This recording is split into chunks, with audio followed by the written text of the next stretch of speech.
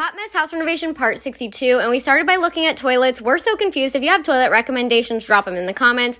We tried to take just the thin set up, and then we realized now we're just going to take the concrete board up in the bathroom and replace it.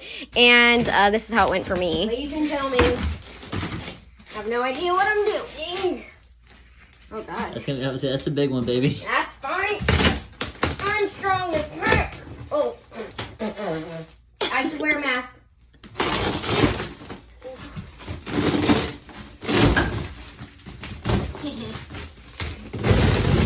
What's up, sucker? Can I get a dance? Yes! Wear a mask, ladies and gentlemen.